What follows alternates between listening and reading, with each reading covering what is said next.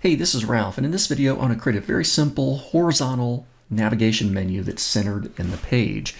Just had a question from a viewer, and they were having trouble getting this horizontal arrangement. They were using Float, and I have an older video using Float, but let's do something a little different. So I've got a blank page set up here. I've already got a header up at the top. Let's head over to the HTML, and after the header, I'm going to create a nav, and this part's going to be a little bit weird, but I'm just going to have, I think, let's just do 6 hyperlinks.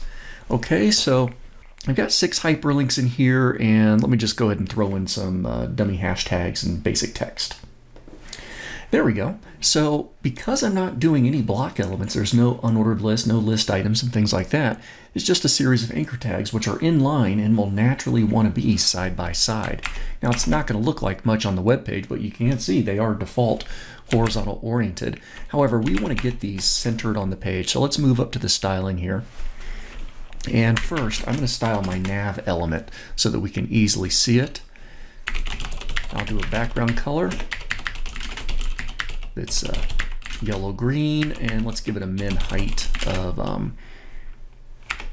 50 pixels. Technically, I could do a static height because this is horizontal menu. Shouldn't be getting any taller, but that's pretty good. And now we're going to see that there we go, that nav is right there underneath the header. Looks pretty good.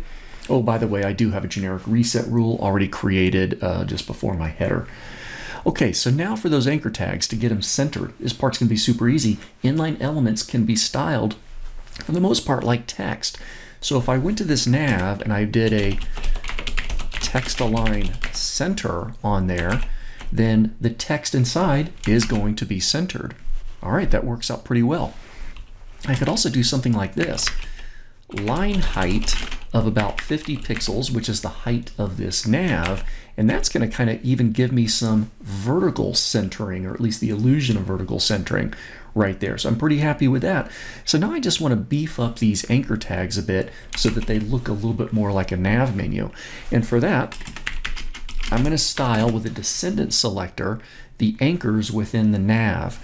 And let's see, I'm going to give them a, how about a little outline? How's that going to look? 2 pixels solid, and let's just do a dark color. Okay, we can see that they've got those little outlines on there like borders, and I'm going to do some padding on them. I'll do padding of 8 pixels top and bottom, 16 pixels left and right. It's going to make them a little bit bigger. And then of course we can do things like font size. How about 1.5 ems while I'm here? Text decoration none, gets rid of the underline. So those are looking a little bit bigger, a little bit chunkier, things like that. Font family Verdana sounds good, and let's do a little hover action. Nav a colon hover, and we'll just change the background color to FFC, which is a light shade of yellow. So now when I hover over those, it seems kind of like they're buttons in a way, right? And if you want to keep those borders on there, but just give them a little bit more space, well, we can do that, I think. Margin 0 top and bottom, 4 pixels left and right. A little bit of spacing, yeah, maybe 4 pixels all around would look good. I'll do 4 pixels top and bottom. Now I'm not getting my margin on the top of those anchors. That's a bummer. Easy fix though. In fact, even if I didn't have that 0 pixel, even if that was back to 0, what I might do is head back to my nav and do padding, 4 pixels top and bottom, 0 pixels left and right. So padding on the nav, padding on the parent, can give you that same illusion as margin on the element itself. And there we go. So there's our horizontal navigation menu, centered within the space. Looks pretty good to me. The HTML is very simple. Just a series of anchor tags within a set of nav tags. Didn't have to use nav, by the way. Could have used a bunch of other elements, div, section, but nav is appropriate for this kind of thing. And of course the CSS is pretty simple too. The nav is basically getting that text align center declaration, and since the anchors are like text, they get centered. And of course then we just style the anchors with some padding so that they look like chunky little buttons.